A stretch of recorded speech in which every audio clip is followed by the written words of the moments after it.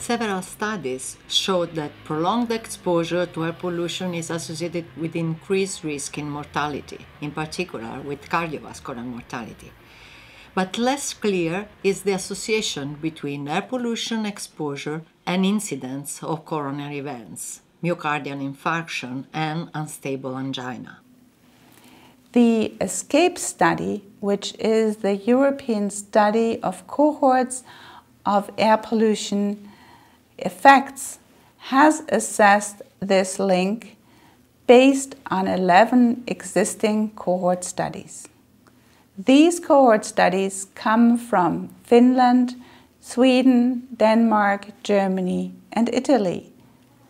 More than 100,000 subjects free from coronary events were enrolled from 1997 to 2007 and followed for an average of 12 years.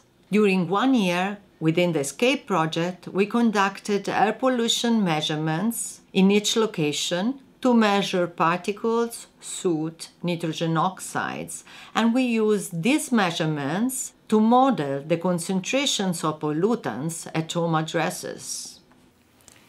With this data, we could show that there is a clear gradient across Europe, with highest concentrations in Southern Europe.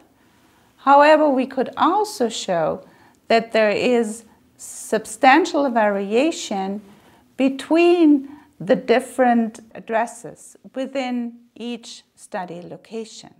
To study the incidence of acute coronary events, we performed the analysis in 2 steps.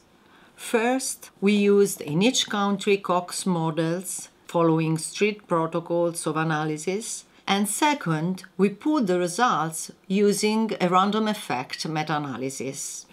During the follow-up, more than 5,000 subjects experienced a first event of myocardial infarction or unstable angina. When we assessed the link between the air pollution exposure at their residential addresses and the risk of an incident myocardial infarction during the follow-up, we found a 12% increased risk for a myocardial infarction in association with the moderate increase of particles less than 10 micrometer in diameter. A 10 micrograms per meter cube increase in the estimated annual mean PN10 was associated with a 12% higher risk, with no evidence of heterogeneity between cohorts. The current annual European limit values are 25 micrograms per meter cube for PN 2.5 and 40 micrograms per meter cube for PN 10.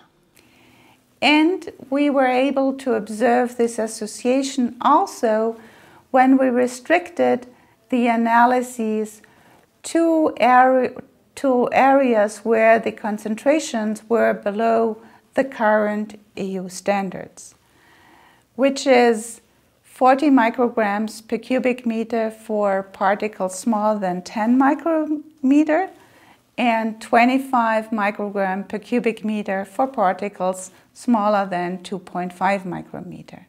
We accounted for confounders such as socio-demographic factors, level of education, occupational status, marital status, area-based socioeconomic position, and for lifestyle risk factors, smoking, body mass index, alcohol consumption. They were also seen when we considered cardiovascular risk factors such as cholesterol levels or blood pressure.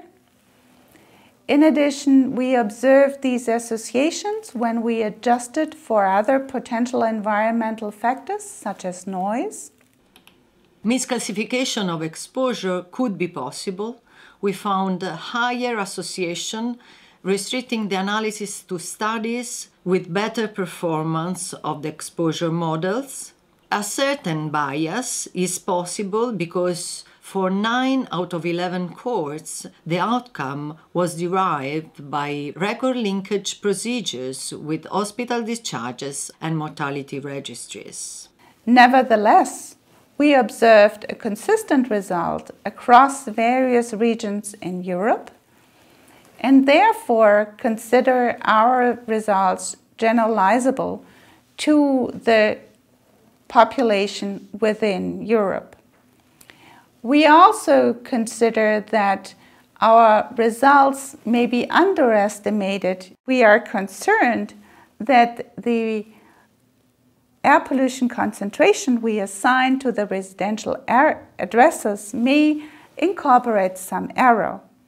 This error would rather result in an underestimation of the observed effects than an overestimation. To conclude, our study suggests an association between long-term exposure to particles and incidence of acute coronary events, even for concentrations below the current European limit values.